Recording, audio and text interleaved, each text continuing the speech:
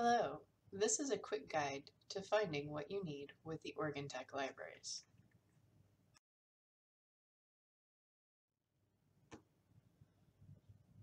This is the library homepage, which can be found at www.oit.edu/libraries.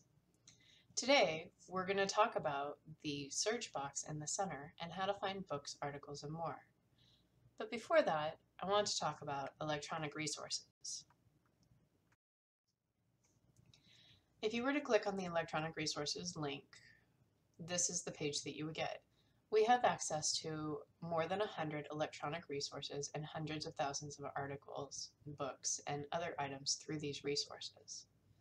You can click on one of the resources, such as Academic Search Complete, and search it directly.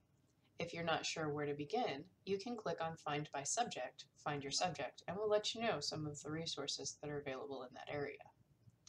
But first, back to the library homepage and using that main search box. Here, I've typed in monkeys. When I hit go, it's going to do the search for me. We have a couple of different things we see when we've done a search. Up at the top, you can see the search that I've done. In the far right-hand corner, it calls me guest. That's because I haven't logged on yet.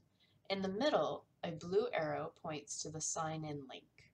I can click there and I can sign in, or I can click on the word guest and I can sign in there. These will give me more options than what I'm seeing right now. On the far right-hand side, I can refine my results. I can do this by resource type, subject, language, and many other options.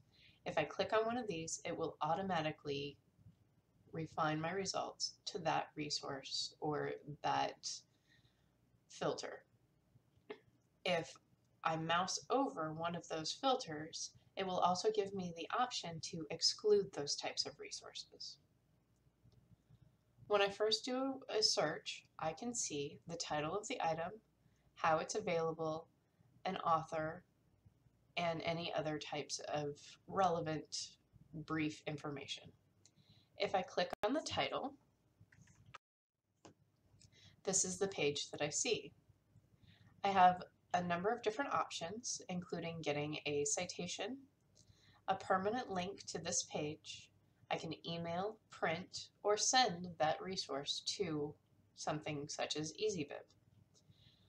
If it's an electronic resource, I will have access to the link right in the middle of the page, and if I haven't signed in yet, it gives me another option to sign in. When I'm done with this page, I can click on the X on the right-hand side. From this page and from the previous page, I have this pin mark. I can use this pin to save my results. More on that later.